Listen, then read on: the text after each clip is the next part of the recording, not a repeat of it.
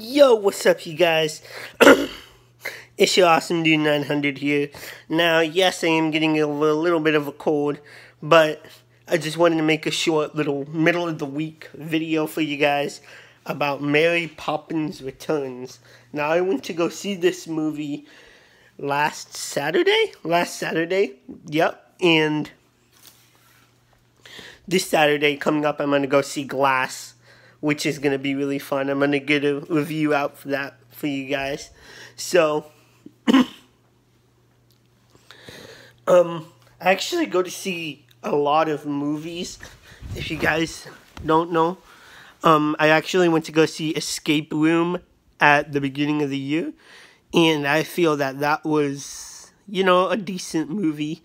The ending was kind of weird, but I feel that the best part of the movie was in the actual escape room. When they escape the escape room, that's when it gets a little bit weird. But anyway, we're not here to talk about that. We're here to talk about Mary Poppins Returns. Now, you guys may expect me to be like, oh, Mary Poppins Returns, you know, it's just a kid's movie. Throw it in the garbage, go see another movie, go see like Glass or Into the Spider-Verse or something like that, which I did love. Into the Spider-Verse, by the way. If you can't see, I'm wearing a Spider-Man shirt right now. I went to go see that movie twice. That movie was awesome. This, Mary Poppins, is not a movie I would go see twice, but it is definitely a good watch for one-time viewings. If you guys want to go see it, I would definitely highly suggest you guys go see this movie, because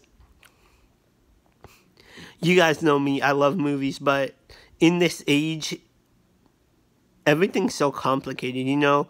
To go see Infinity War, you would have had to see Iron Man, Spider-Man, Doctor Strange, you know what I mean?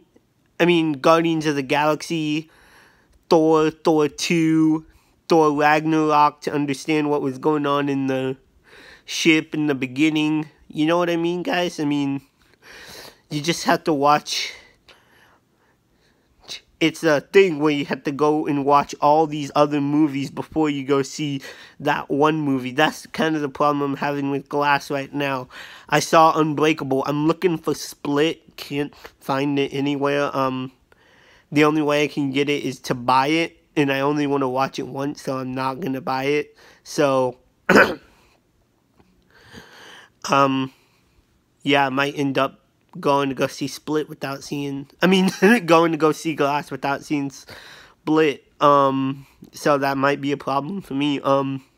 Anyway,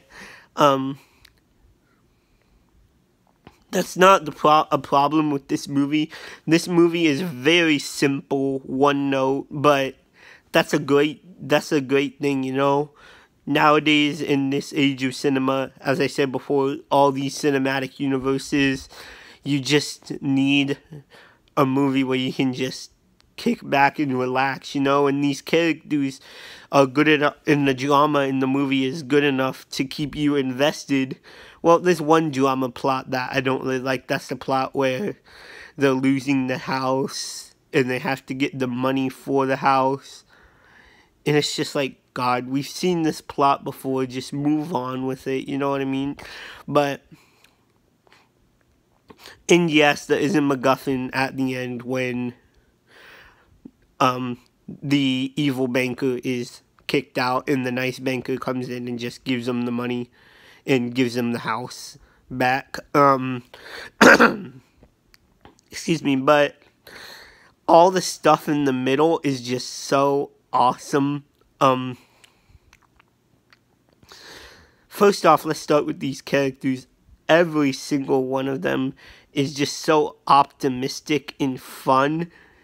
And all the songs in this movie are optimistic and fun. Either optimistic and fun or just really nice little melodies that you can listen to. If you're wanting to feel like happy and optimistic on a day, this is the perfect album to listen to. And I would highly suggest just going to go see this movie, because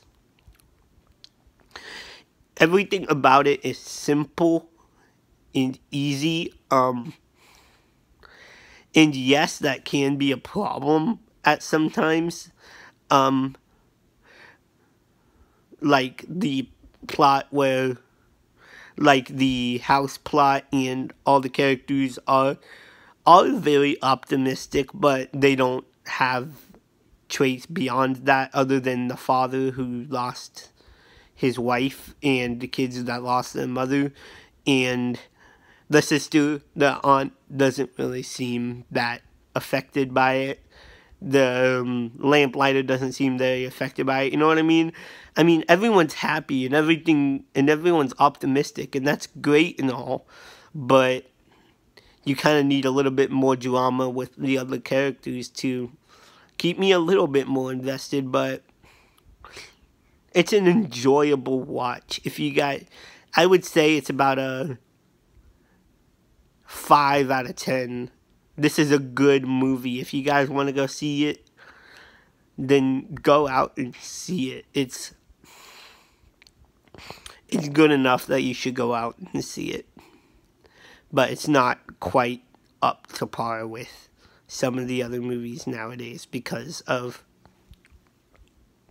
with the complexity of the characters. But yeah, highly suggest this movie. You guys should go out and see it.